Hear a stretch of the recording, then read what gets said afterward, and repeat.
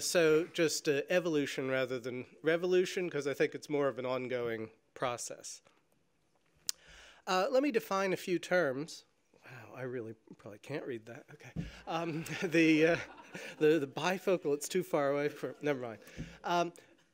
The healthcare system. So that's everything and everyone who's there to deliver quality health care. So the facilities, the professionals, doctors, nurses, pharmacists, et cetera, the administrators.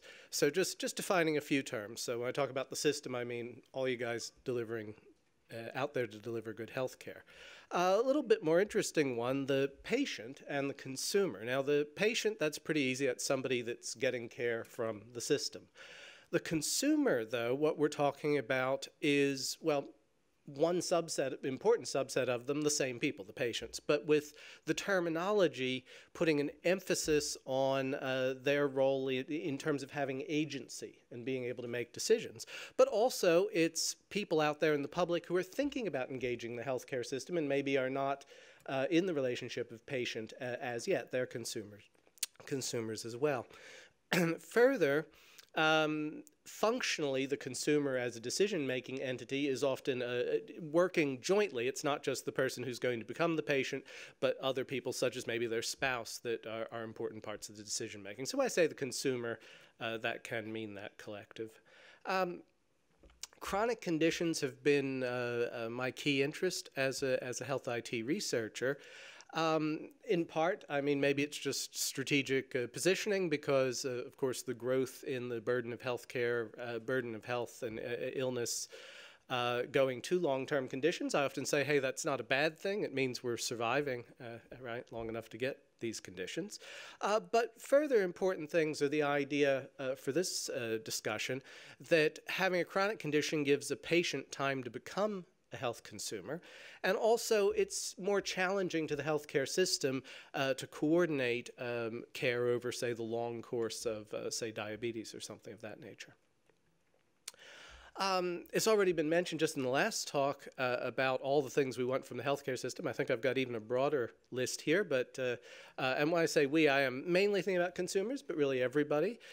You know, we want a long and healthy life. We want to not be harmed by the healthcare system. We want evidence-based care, yet we also want individualized medicine. We want equity, and we want to be listened to. So that's all pretty easy, right? So the answer to this you wouldn't immediately think is John Wayne. But I do nonetheless take some inspiration from at least this particular photo of John Wayne because you might notice he has a belt and braces. So we're trying really hard to not have his pants fall down.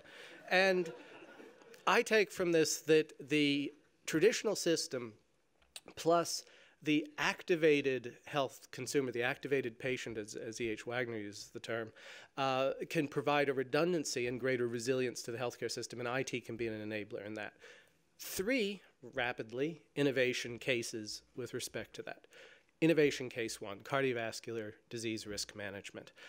So here in New Zealand, on the North Island in particular, the PREDICT decision support system is very widely used in general practice. It gives a risk, 5-year risk estimate for a patient and a series of recommendations about how to manage that risk. It has a newer brother, ANZAC's QI, the secondary version of the system that's widely deployed to our hospitals. There is also a consumer adjunct to it, which is illustrated here, the heart forecast. With that system, the consumer can enter their numbers such as they know them, and they can get an estimate such as that little red dot there. They also, the arrow of time shows them how their risk will increase over time, shows them the age at which they'll cross to being recommended to medication-based treatment. And the blue line shows them what would be ideal, and the text tells them about some of the discrepancies, such as smoking, that are keeping them from that ideal. So that family of 3 systems, primary, secondary, and consumer, all exist and are in different stages of activation and deployment.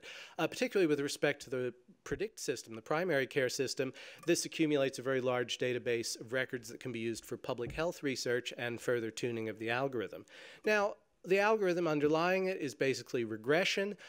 So That's a weighted sum of different factors, the weights being the betas. And at a statistical level, what it's about is a given beta statistically significantly different from 0, in which case it's a significant risk factor. Then again, for many mortals, it'd probably be easier to look at a display like we saw before in terms of, well, what does it mean for me? And the PREDICT system also gives the ability to see what would change if, say, my blood pressure or cholesterol ratio was different. I'm proud to be part of the team, and a very small part of the team led by Rod Jackson, that has been using that data to continue to tune the risk equations. And some of the things that we've found, for instance, is that underestimated risk is present in older algorithms for people from lower socioeconomic groups and for certain ethnicities, including Maori and Pacific. Now, that's the population level. What about the individual level? Well, there's some very big gaps in adherence, medication adherence and adherence to other lifestyle changes. And this is fundamentally a psychological has a very large psychological component. So one model that's relevant, for instance, is health belief models. We trace through that. The idea is that if you're going to make a change like taking statins, then you need to perceive that there's a significant risk, and you need to believe that there's something effective you can do about it and that you can overcome the barriers and risks. And a system like PREDICT functions, especially if I can get the clicker to acknowledge it. That's all right. Oh, that's what I'm using. I was using the laser pointer. There we go.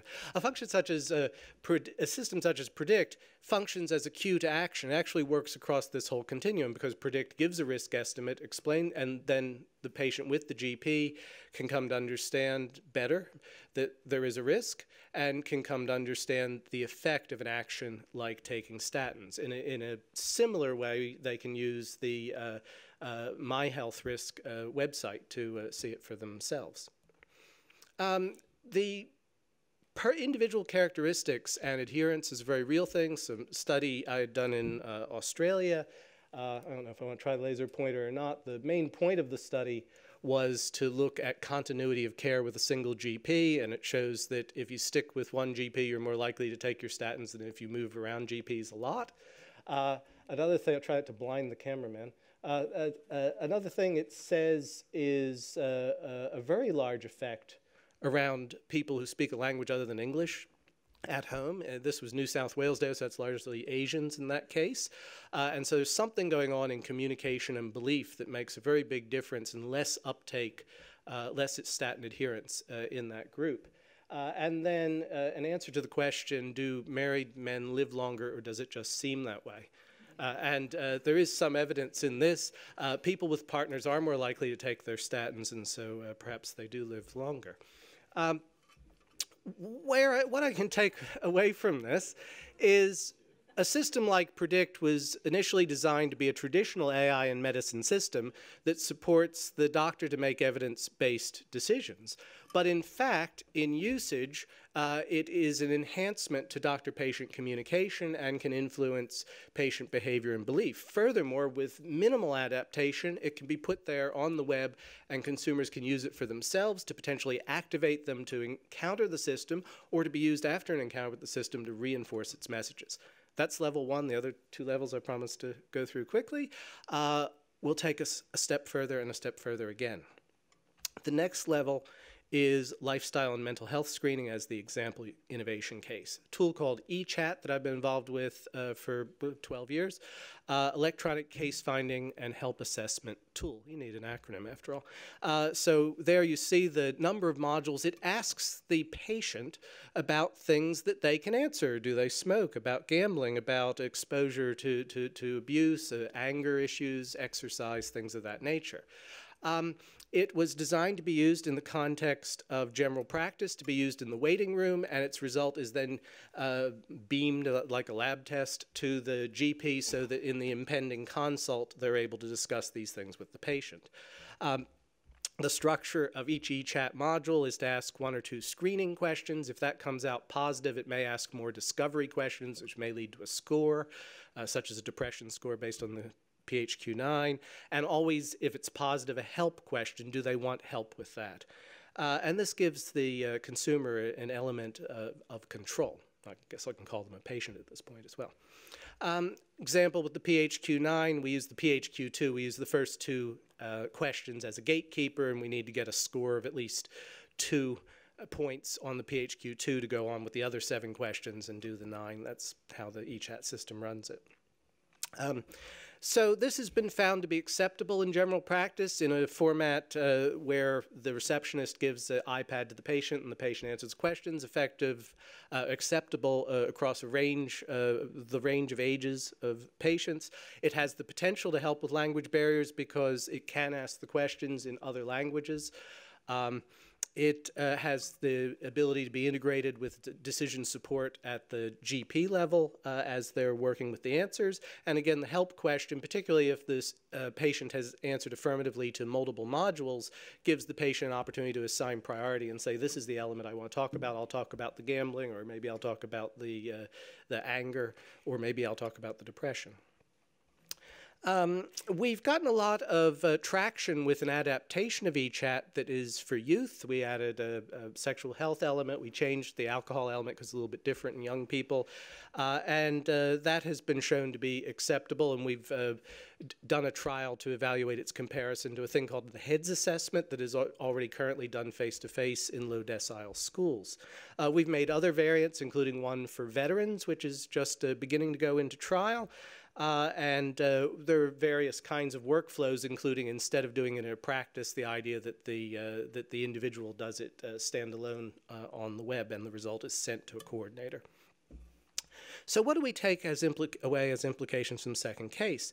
Well, one aspect is that the system can allow, or the IT, I should say, can allow the health consumer to provide information that they know, and that often probably would have been overlooked, and that they can also assign priority to the areas they want help with. So the patient provides that, then the traditional healthcare system can respond to that by offering the things that it can offer, referral, counseling, et cetera. But we can go further. So the third case, actually relevant and similar to some of what Rebecca was talking about earlier, our context, not rheumatology though, our context is youth electronic therapy. So this is ran through a national science challenge in New Zealand called A Better Start for Youth, has a number of areas, literacy, obesity, and mental health. And was inspired by earlier work I was not involved with, led by Sally Murray, our head of psychological medicine. She developed with her team a thing called Sparks. And this took the well-established techniques of cognitive behavioral therapy and made them gamified, modular, and an adventure to be tailored to a youth audience. And so there's non-player characters, there's mini games, there's various activities. This was found as a low claim, but it's something, not worse than usual care. So not worse than face-to-face counseling, but the fact is that here you have something that's scalable and that can go out as widely as it can because it's electronic, that actually, again, is not inferior to that. And that's part of a growing base of literature indicating that electronic CBT is effective. In the context of our current work, we needed a new acronym, so we came up with one. Health Advances Through Behavioral Intervention Technology. So the BITS are the e-therapies. And so we've been working to create a new mobile-oriented, bite-sized, modular system for youth. And very importantly, the bottom line there, working with schools with high Maori and Pacific populations in a co-design, very stakeholder-engaged process. What we've come up with, this is some of the screens from it. So called The Quest, or Maori co-name Te Whirianga, The Crossing, The Journey. 6 modules that relate to making a more resilient young person who maybe doesn't catastrophize as much, that maybe manages their stress a bit better. Obviously, very much an adventure game kind of feel to it. Part of my role is, Rebecca had mentioned the thing that these technologies, you make them, and then by the time you've done RCT, they're old technology. Sparks suffered from that. It was done on CD-ROMs. It was distributed initially. So part of my responsibility is to make a web services architecture that makes it easy to integrate the e-screening tools like Youth Chat, to integrate the bits like Te Whirianga, and to be able to automate, allow the young people to self-enroll in the trials. They're directed toward it, say, through the schools, for instance, but they can actually create their own account because their little fingers know how to do that. They can answer the informed consent online. They can be assessed using a tool like Youth Chat to be, if they're in the right zone for inclusion in the trial, randomized, and the data collected by APIs, web services that track the usage of the tool to create the study data. So that's the kind of thing we're doing toward creating an ecosystem for youth mental health that would involve an ongoing series of trials as well as deployments of the technology. Not much of an ecosystem with only one app, so just one of our other apps that we've developed under Habits is called Headstrong, is a chatbot interface aimed maybe just a couple years older, toward a little bit older teen, and it's using the Facebook Messenger type of conversational technology, and the particular move that's shown there is that one of the chat avatars is giving a virtual selfie of itself to the young person as part of the chat, so some of the ways that it engages. What are the implications, last case, is for some circumstances, such as a young person with mild to moderate anxiety or depression, the patient can actually pick up an application and do some treatment of themselves, which has evidence of being effective. So that's a bit of a different kind of thing that's possible. Further, depending on the relationship that they've consented to with that, a person who's part of the more traditional healthcare system, such as a school clinic nurse, may monitor whether or not they're actively using the application and, let's say, periodic assessments of where they're up to with their condition. This is not an isolated case. It was mentioned earlier, there's a lot of evidence, for instance, for IT in smoking cessation, Cochrane review by one of my colleagues, Robin Whitaker, and others on that. Yes, because of the dates of that, that is largely based on text messaging, but text messaging does still work. But it does remind us that we need to keep refreshing the technologies. For you Aussies from the ABC, their wonderful photo of an older person looks like they're doing Wii tennis. That's probably not great gamification, and it's probably not great physiotherapy, but a lot of my colleagues and people around the world are working on good gamification and good e-physiotherapy sort of activities. So I see that as also another very promising area where the patient can do things actively for themselves, and I'm sure there are many more, including in perhaps rheumatoid arthritis. In recap, conclusion, in terms of these belts and braces, in terms of the way that IT can help the activated patient to be add resilience to the healthcare system, we have the idea of the technology providing alerts to the system, whether it's the big data public health that might show us equity gaps and things of that nature, or at the very individual level where the patient is providing information to us about their problems and their preferences. And the technology lets consumers do things for themselves. It can allow them to become motivated, to understand their risks, to self-assess, to provide information to the system, and to ask for help, and in some cases to actually undertake their own therapy. So with that, for those of you who are here visiting, I remind you that everywhere outside of Auckland and New Zealand is really, really pretty, and you should see it. And I thank you again for your attention. Cheers.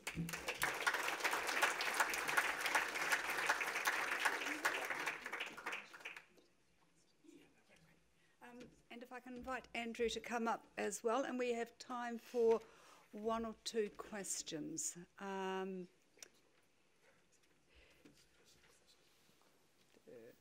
Jim, can I start?